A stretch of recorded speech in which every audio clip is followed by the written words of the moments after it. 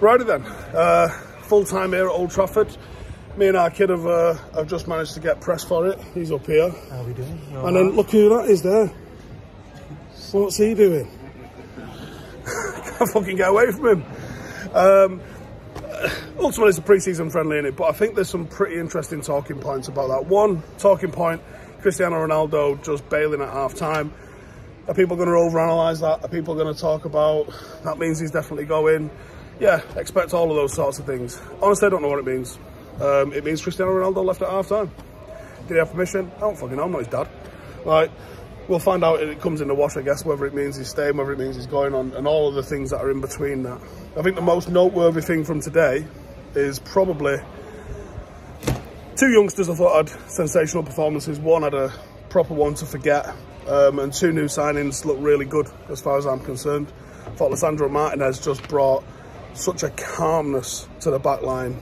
I can see why Ten Hag wanted him in the team. Really good introduction from him. A little bit of minutes in the legs. Don't know whether that means he's going to be ready to start the season or not. Potentially a little bit early to say, I would say. I think Brighton being a week away, you'd assume he's still in pretty good nick. There's a good chance that you might see him, if not starting, certainly on the bench. Alongside him, I don't think Varane did much to write home about. Didn't play badly by any stretch of the imagination, but was just all right. In midfield, Christian Eriksen looked great. Real intelligent footballer, shown that sort of footballing IQ at times. And alongside him, Donny van der Beek, it was just meh again, wasn't it? Just didn't do anything. Didn't do anything bad, didn't do anything wrong, but didn't really do anything positively to influence the game either. The two good performances that I think completely stood out was Garnacho and Ethan Laird. Both of those put in Premier League level performances, and I think Marcus Rashford, who I think he looks physically prepared on tour. Don't know if he's quite there mentally yet. I think he's probably lacking in a little bit of confidence. That's my take on it anyway. I don't know. I haven't spoken to him, so I don't know if he is lacking in confidence, but it seems like he's not quite back up to the full speed yet, to the level of player that we know that he can be. Not just yet anyway. But Garnacho put in one of those complete performances today. He was intense, there was quality, there was a real intent to the way he played. He was taking people on. He looked like he had options and ideas when he got into the final third. He looked like he knew what he was doing. He deferred it to Ronaldo a couple of times, and maybe you almost have to kiss the ring sometimes, don't you, when you're on the pitch with Cristiano Ronaldo and you're a child that wasn't even born when Ronaldo made his debut here. But I think there's some real positive signs from what Garnacho did, and honestly, if I'm picking a side for weekend, I'm going to be considering Garnacho to get more minutes. There's some talk that he was the player that was late on tour and that's why he didn't feature, and if that's the case, then he needs to fix that shit with a quickness, because that's held him back from getting minutes. And he's shown today that those minutes could have pushed him up in the pecking order. So he needs to fix that quick.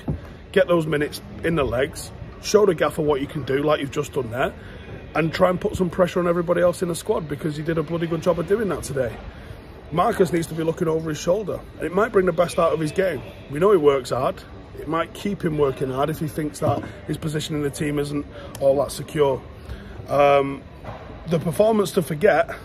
Oh, not mentioned Laird, have I? Laird, great in both boxes. Doing the sort of thing that I've been talking about him doing and capable of doing for the longest time. Really good to see. There's some talk that he's about to go on loan to Watford. If that's the case, then that's the case. But honestly, I think I'd get rid of Wan-Bissaka and I'd keep hold of Ethan Laird.